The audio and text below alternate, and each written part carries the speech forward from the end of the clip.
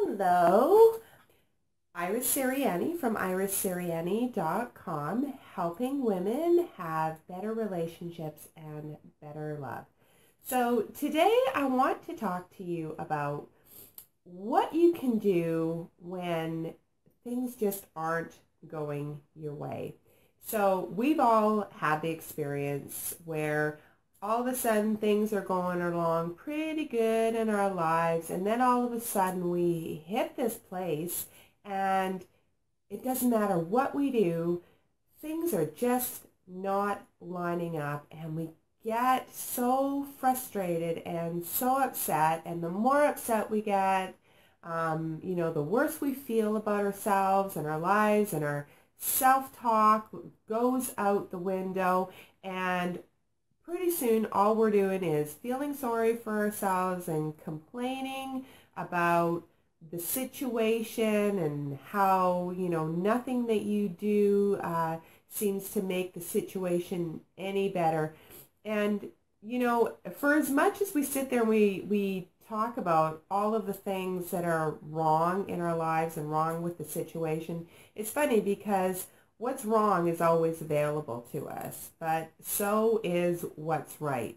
So recently, I had just one of these experiences where, just for as good as life is, and it is really good, I hit this wall and I just could not get off of my pity party pod.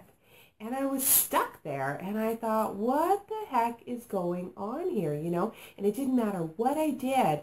I just was there, and I was feeling sorry for myself, and nothing was good. Everything was wrong, and so I had to change that around very quickly. So here are a couple things that I did.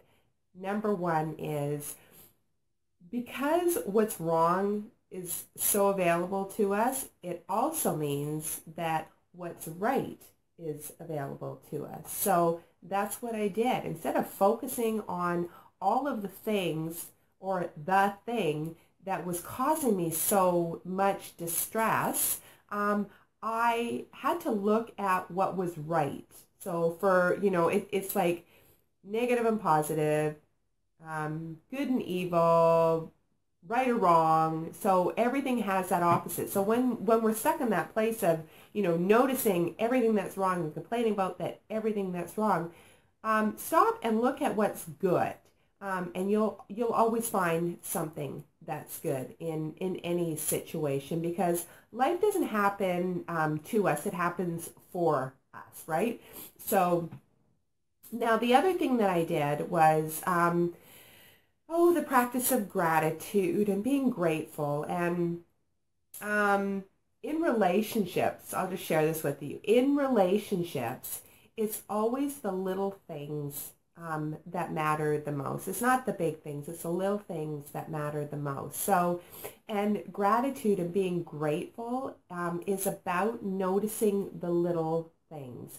And, sometimes when we're stuck in this crappy mindset, it's hard to look at what we can be grateful for. And somebody once told me, actually somebody recently told me, that we're like 3 minutes away from not being here. Like if we cut off our breath, our oxygen, we wouldn't be here. That is like 3 minutes. So you know what? If you've got nothing to be grateful for, be grateful that you're breathing and you're here in this moment. And I know that is like a really, really extreme example, but there is so much to be grateful for when things just aren't working out in our lives, and we're dealing with something that's causing us a lot of stress. And so, gratitude, like, the fact that you got a nice, cozy, warm bed to sleep in, or, there's new flowers. It's almost springtime. So, looking at the flowers, or, being able to pet your dog, or anything, whatever that is for you. So it's about noticing the little things and changing your mindset. And the thing I wanted to also say about this is that the more you focus on what's wrong the more of that you're going to attract. So if we can just harness what's good and tap into being grateful, we'll find that we'll snap out of it a lot quicker.